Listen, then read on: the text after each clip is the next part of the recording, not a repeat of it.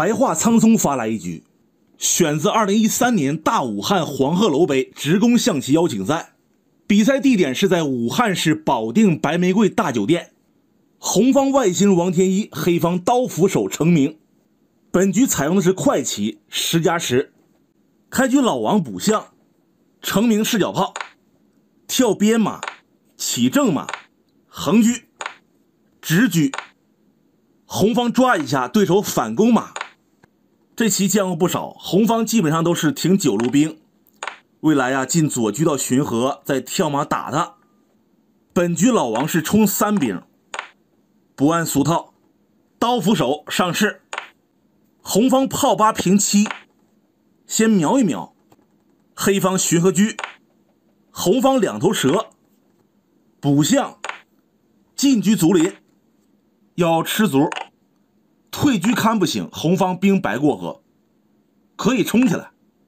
程鸣这把玩的挺奔放，车9平6不管，老王吃卒捅马，闪到边路，吃卒再抓，他已经回不来了。红方炮打，你往这儿跳也不行啊。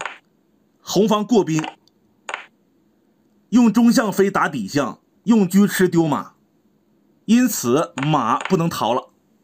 退炮看，红方现在已经没有什么先手了，得出子啊，这车马还没动呢，跳上来。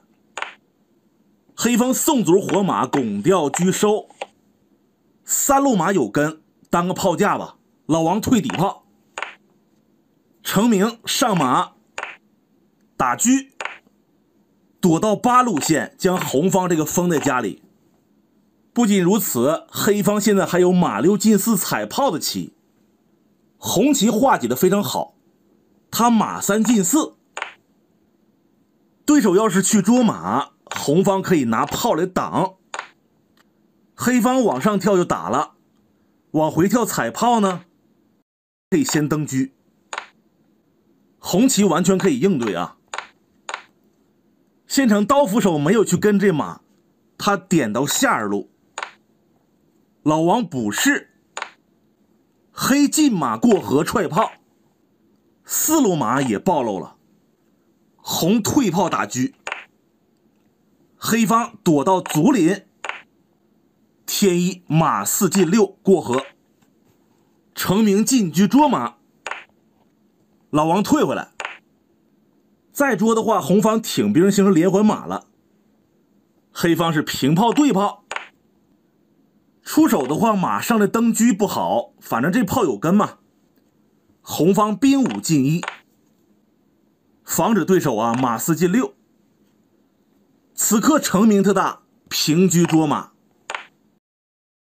冲兵连环马是不行了，黑方打掉再吃丢子，老王只好退车看，委屈一点。黑方换炮踩掉，之后咋下呢？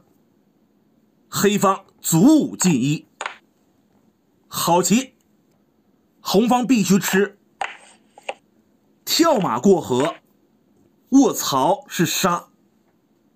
红方的左炮已经被换掉了，那就用横车看槽，对手吃掉中兵。这个时候红棋进马登车，黑方来个雀反，不逃，送兵过河呀。连环马，你吃兵呢我就踩象，整挺好。程鸣特大，车8平7，这是个准备工作，他已经有强行卧槽的资本了。老王向下冲兵，你随便，因为卧槽出帅就行了，没棋啊。刀斧手炮8进4打车，我的天，他弃马了，红方也只能是吃。黑方卧槽将，这是个快棋他随手出帅，这一下就崩了，不行了。正手是弃车砍马，一车换双，问题不大，能防住。